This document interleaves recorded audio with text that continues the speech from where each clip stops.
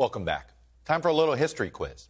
What famous American gave a speech decrying how black citizens live on an island of poverty in the midst of a vast ocean of material prosperity and of the tranquilizing drug of gradualism? Answer, it was Dr. Martin Luther King Jr. And he said it in his famous I Have a Dream speech. The fact that key parts of one of the most famous speeches in all of American history are unknown to so many of us is simply indicative of how we've struggled to tell the history of not just Dr. King, but of all African Americans in this country. Joining me now are Keith Mays, an associate professor of African American and African Studies at the University of Minnesota, and Joshua Johnson, anchor of Now Tonight, my colleague also at NBC News and NBC News Now. Welcome to both of you. Keith, let me frame the conversation this way. Rashid Darden in Education Week back in 2018 wrote the following, and I think it very much is true today. Students don't typically have a great understanding of the Civil War, Reconstruction, the Jim Crow South, the racist North. There's really not much after Harriet Tubman until we get to the Civil Rights Movement. Their body of knowledge is focused on those couple of things rather than the interconnectedness, the intersections. And I think that's why I want to have this conversation and not almost utter the words critical race theory, because really what this is about is how do we improve the education of history in America? Keith, where do we begin?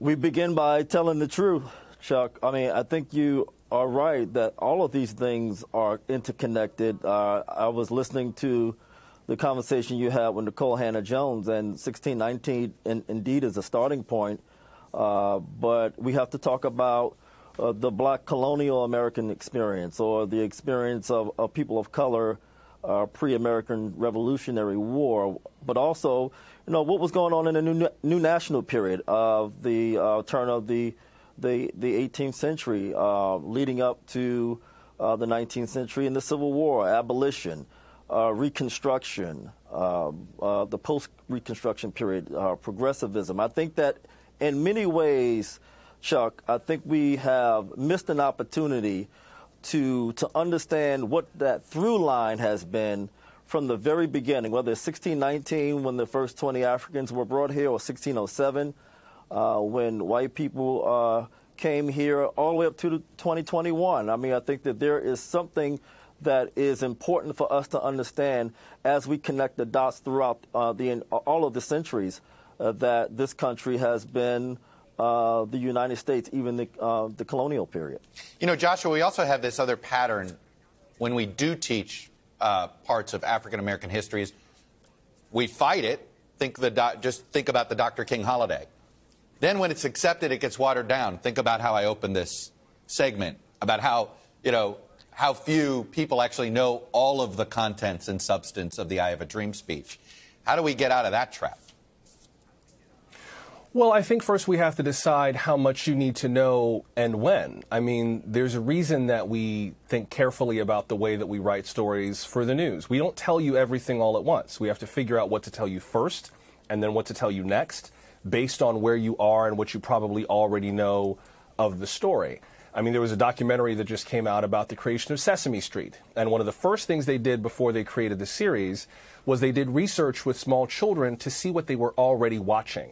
And they used the impact of existing commercial television to build a program that would take children as they were and educate them in line with what they were already exposed to.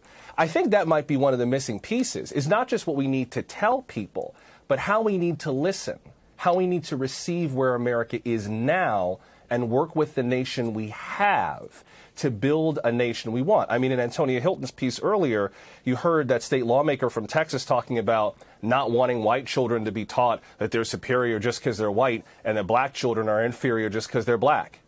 That is a huge win. Think about what that means.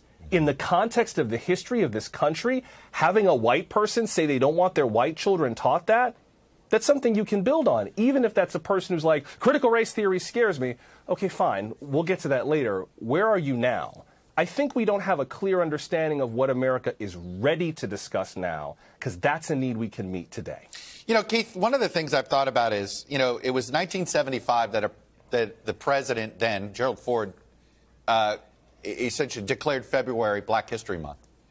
and it has served as a tool for educators to at least begin some teaching of African American history. There's a part of me that thinks if President Biden, if we didn't have that, and President Biden declared it today, we'd be having a very polarizing conversation about it. Absolutely right, Chuck.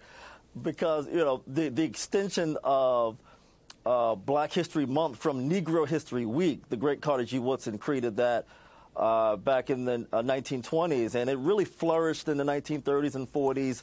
That was the way that we actually taught Black history in public schools for many decades, this week of celebration. And what Carter G. Woodson envisioned was this thing that scholars call contributionism. You know, what is the Black contribution to science and business and education? And that was a kind of a easy, fluffy history to place the Black contribution side by side with whites. But the civil rights movement did something very important. It demanded that Black history is not embraced just in 1 week of February, but we want to actually begin to talk about what it means to be Black all year round. And so it's really the American bicentennial moment in 1976, Chuck, that opens up the calendar to extend that week into 3 additional weeks into 1 whole month. But I have to say that Black history is still ossified and frozen in time in that 1 month in the calendar year.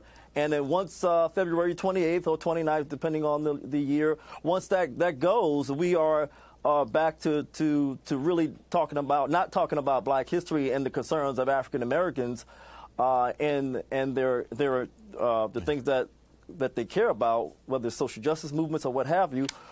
We don't revisit it again until the next year. So this perennializing, this annualizing of Black history that's been around since the early days of Carter G. Woodson, we have not really moved beyond that, even in 2021. And that feels like, Joshua, how this debate opened up, is that there are educators who are trying to say, you know, it isn't a month. This is American history. Good, bad, ugly, American history. And it seems that this is where the pushback comes in. Look, I'm a cynic. This feels like it's almost all being done for political gain short term. I'm an optimist. I think over time we'll get better at this, but I guess the question is, how long is it going to take? I think it's happening. I mean, there's another piece of the equation that we can't forget, and that's young people themselves. This debate about talking about race is over. Young people are doing it on their own. They are Googling the pink elephant that you told them not to talk about, and they're fascinated by this. So they're falling down Wikipedia rabbit holes about the truth about race in this country and talking about it with their friends as if this never occurred. I'm just not sure that there's actually going to be as much power in these laws as lawmakers think. I think there's going to be a lot of very resentful kids who realize that their parents were trying to hide the truth from them or lie to them about something fundamental about who they are. So the curriculum is part of it. Young people aren't dumb. They know that if you don't want them to know this, there must be something important there, and they might well Google it behind your back. In fact, I think they already are. As with 2 teenagers in my house, trust me, I'm well aware of that fact. Anyway, Keith Mays, Joshua Johnson, I hope you've both had wonderful New Year's and a wonderful New Year and have had a Merry Christmas. Thank you both for coming on. Thanks for watching our YouTube channel. Follow today's top stories and breaking news by downloading the NBC News app.